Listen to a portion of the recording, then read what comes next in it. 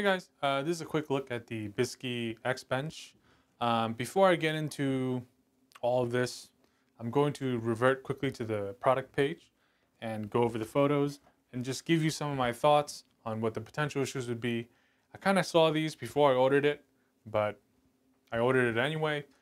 Before I get into that, I just want to let you guys know it comes in a flat pack box, so you will have to put it together yourself. But you'll see that on the product page. And you also need to buy the radiator brackets, which I will bring up in the product page. So with that said, let's swap over to that and come back. So here's the page for the product. As you can see, they have a very well rendered build out here. And if we scroll down, you can see that it gives you the photos for the assembly directions, which are not really in the box. I don't see, instructions for it either, but it's fairly self-explanatory. So if we open the photos and we take a look, we'll see that right here is what I was talking about, what I will get into if I haven't already, that when you have an EATX board, you're going to block most of this. And if we come to the next photo, if we come over here, you can see that these two holes on both sides are where you would mount the two radiator brackets, which are sold separately.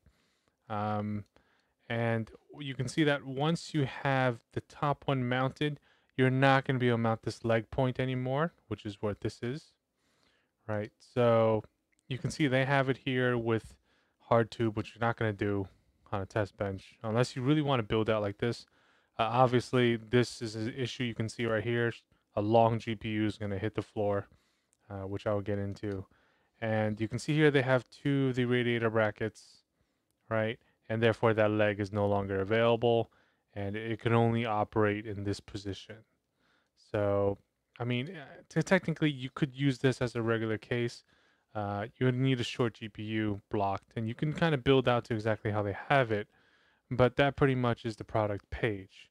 And then I'll show you some of it assembled with parts on it and see where these issues lie. But overall, that means 124. So it is cheaper than the Praxis Web Bench. So now that we've seen the product page and brought out some of the potential issues, let's see them in person. Okay, so here we go. This is an EATX board on the bench. So right away you can see the ATX grommets are completely blocked, right? So for me to get my 24 pin in, I cannot tilt the case like this in this position anymore. All right. Now additionally, you'll notice that the PSU is touching the table.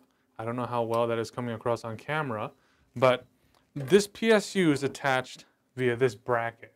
And because there's no other bracket coming down this side, it just kind of hangs a little bit and then the surface ends up on the table. Obviously, that may not be a big deal for some, but, especially for PSUs as a screen, that kind of sucks. So they could have also had the PSU come this way, right? But then that would have blocked some of the other stuff. So in reality, this part really needed to be coming out more to support, EATX. And while I have this in this position, I also bring up the GPU problem. As you can see, if I were to mount this, I no longer can run it in that position anymore. Okay, because it's way too long. Okay, even for a blocked card, I don't know, let's change the angle. It's a little easier to see. If I were to put, this is a blocked 4090 Strix. Okay, I will do a disassembly when I get the white one, but you can see here that barely makes it. Okay, so we are talking extremely close, extremely low kind of compatibility with blocked GPUs even. You kind of have to go like Founders Edition short block. All right, now with that said, you can see how it's very difficult to kind of run in this orientation as they show in the photos. But if we come across the back, I'm gonna show you guys one more thing. Okay, so this thing does support two radiators, as I was showing you guys on the product page. But you can see that this leg being here, I can't put that second one here anymore. And if I don't get rid of the leg, then I'm stuck with an ATX board, right? I can no longer do EATX. So essentially, in reality, because of the GPU limitations and because of the board limitations, mostly the GPU limitations, you can only really run one radiator, right? So this comes down to great idea in CAD. No one actually ever tried to build it and then see how that worked out. So in reality, this thing is really meant for an ATX motherboard with a short blocked GPU. Then you can do the whole 2 radiators, everything you want. And for those of you that are wondering, this is a Barrow, I forgot the name of it, but anyway, it's a radiator reservoir pump. I replaced the pump. The pump it comes with is garbage. So if you get one of these things, be prepared to buy another DDC.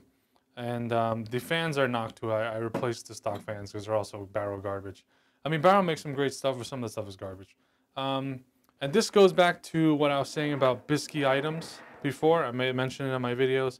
Oh yeah, there's a power button here, by the way. It's also blocked by the motherboard. This is just design stupidity. But yeah, I mean, there's an X mount here. I don't know if that comes across on camera, but there's an X mount. You can kind of mount your pumps. I'm gonna use this to mount a monitor. Not that big of a, like a 10-inch or something, so I just can get into the BIOS. But yeah, I mean, it's cheaper than the, I think the Primo Chill. What is that? That bench, the web bench. I think it's like $200, right? And they have a steel one that's like $250, something like that. So it is cheap for the money, but obviously it's got its quirks, and it's not something I would highly recommend unless you want to do a very specific build. But this goes back to the Bykski thing.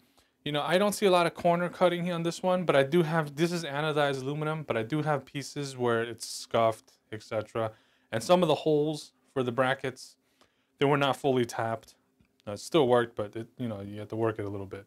But yeah, stuff like that, you know, and this is kind of just, that's why I don't trust Bykski for a lot of things, because either there's corner cutting or there's some type of just looks great, sounds great, doesn't actually work out too well. And this is an example of that. But, you know, I'll keep it. It is what it is. But thanks for watching. Stay safe and take care.